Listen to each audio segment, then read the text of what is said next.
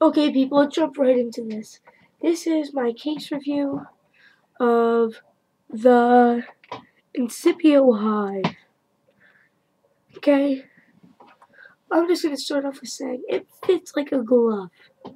It's a good case. All buttons are accessible, especially, it's hard to believe, but the home and start button's on a bump. What are the bumps?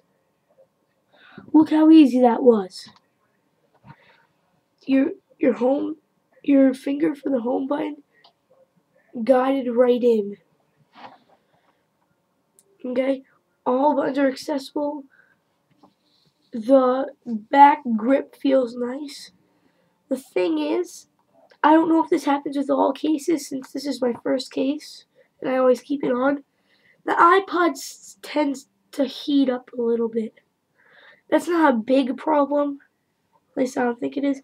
And you get little hive imprints. I don't know if you can see it. You get little hive imprints. Okay. But if you have a microfiber,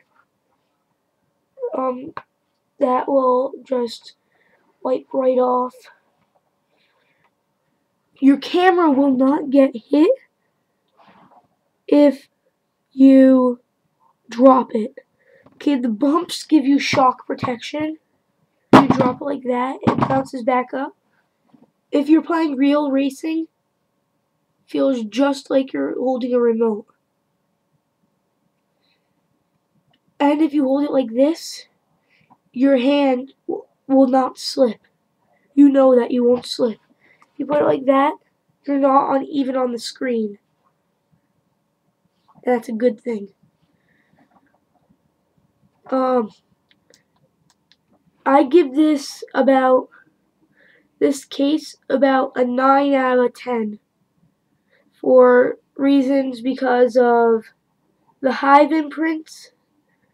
Well, not the hive imprints, but the way the device tends to heat up a little bit. And the hive imprints. I don't know if the device heats up all the time. I'm pretty sure it does. But definitely because of the hive imprints. So this case gets a 9 out of 10. I recommend it though.